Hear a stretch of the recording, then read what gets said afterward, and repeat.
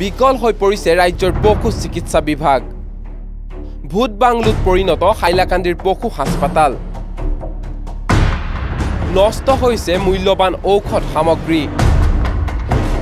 হাইলাকান্দি জিলাৰ চিপ্ৰাহাংগন অঞ্চলত বিভাগীয় হেমাহি আৰু প্ৰয়োজনীয় আন্তঃগাঁথনি নথকাৰ বাবে অভাৱনীয় পৰিস্থিতিৰ সৃষ্টি হৈছে পশু চিকিৎসালয়খনত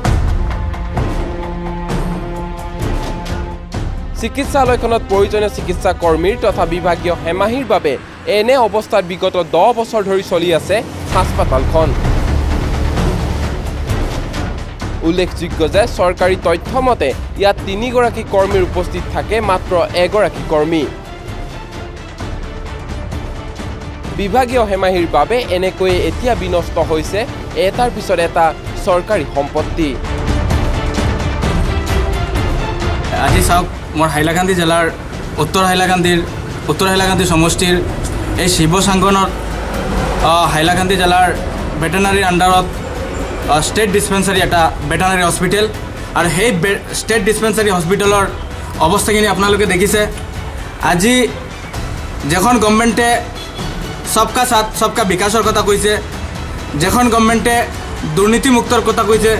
যখন চৰকাৰে নীতি আৰু আদৰ্শৰ কথা কৈছে এখন চৰকাৰৰ দিনা আজি আপোনালোকে দেখিছে ষ্টেট ডিস্পেন্সাৰী ভেটেনাৰী হস্পিটেলৰ অৱস্থা আজি ইয়াত আমি আহি পাইছোঁ ছাত্ৰ মুক্তি সংগ্ৰাম সমিতি আৰু কৃষক মুক্তি সংগ্ৰাম সমিতিয়ে যে ইয়াত একজন ভেটেনাৰী ডক্টৰ আছে আৰু বাকি 3জন ডক্টৰ তেওঁলোকে আহি সিগনেচাৰ এটেন্ডেন্স দি তেওঁলোকে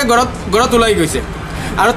তাৰপৰা তেখেতক সুধিছোঁ যে তেওঁলোক ক'ত গৈছে তেওঁ কৈছে নিজে তেওঁলোক ফিল্ডত গৈছে কিন্তু তাৰ পিছত তেওঁ